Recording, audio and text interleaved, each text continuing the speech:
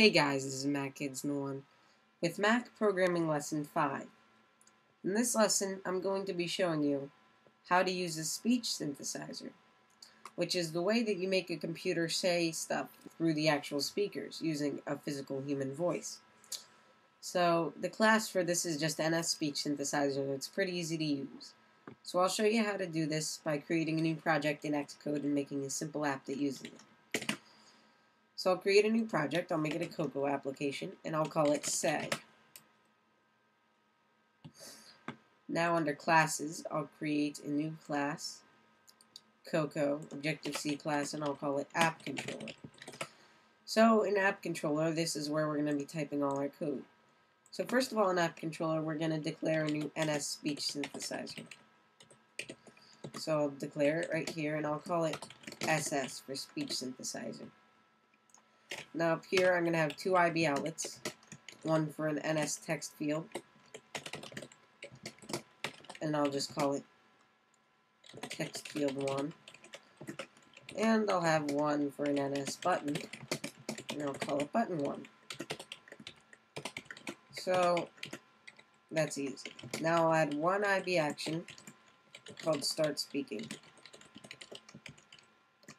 and I'll do an ID sender here. So I'll just copy this, paste it into the implementation, and I'll get right started typing the code. But before we do that, you have to understand one thing. A speech synthesizer is like an NS string in the way that it has to be allocated and initialized in order to actually work. And what better time to do that than when the application first opens? The thing is that awake from nib, which we learned in the last lesson, really isn't the best way to initialize things and start up your application. When you're doing things like setting properties on user interface controls, awake from nib is perfect. But when you're doing more things like allocating stuff and setting the delegate of stuff and stuff like that, you really want to use another way of running code when the application initializes. And this is ID init. So ID init has to return an ID, of course, so I'll return self. And you have to run super init at the beginning to initialize and run the original code. So you can kind of ignore that for now. Right in this ID init, between the super init and return self, all we're going to do is SS equals NS speech synthesizer alloc init with voice nil. And of course, that nil is not a string. So the way it works is if you pass it nil as the voice, then it just makes the voice be the default computer voice that you can set through system preferences. Now I'm going to call speech synthesizer, or SS in this case, set delegate self. And the reason we're doing this, basically a delegate means that now SS knows who to tell when something happens. In that case, it's self, or this current class. And the way it tells when something happens, it'll run functions on its delegate. So for instance, now if I add a little function right at the bottom of here, this code right here, believe it or not, will run when the speech synthesizer is done, because this is a magic method that's declared in the delegate of any speech synthesizer. So it'll call stuff on the delegate. So I'm setting the delegate to self. That means I know when it's done and I know all this cool stuff.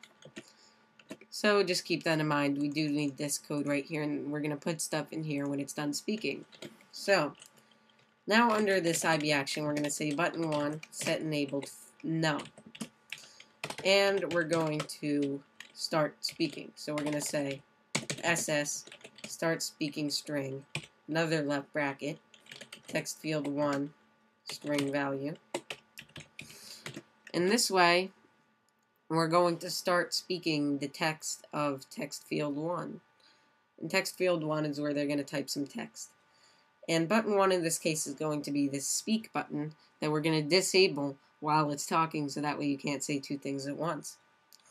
And then when it's done talking, we're going to re-enable the button by doing button 1, set enabled, yes.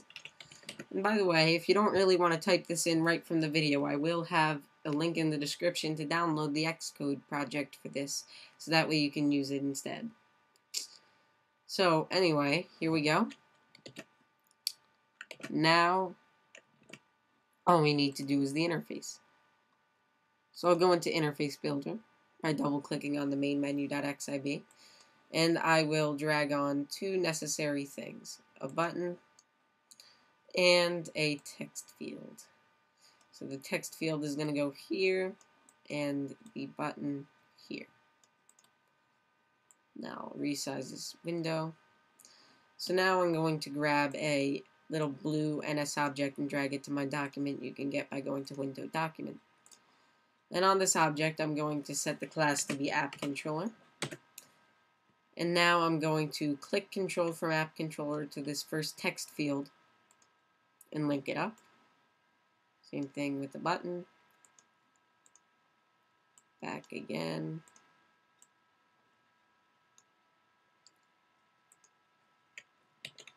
And just to ensure that everything's working, we're going to call an nslog here. And we're going to log text field 1 string value. So that way we know what we're speaking. So now if I build and go into the console, we'll see the application appear. I'll type foo. Foo. And my computer just said foo in a very, I guess it doesn't really know how to pronounce it. Foo. And there we go. So as you can see, the button disables. Foo. And it comes up in the console. So we can get rid of this nslog right here. But it's great, it works, and I'll have the source code downloadable in the description. So thanks for watching Mac Heads in One. You can try making this application. You can mess around with the code a little bit. You have full permissions to do whatever you want with this code. So anyway, thanks for watching Mac Heads in One. Post any comments or questions you have in the description of the video. Subscribe, and goodbye.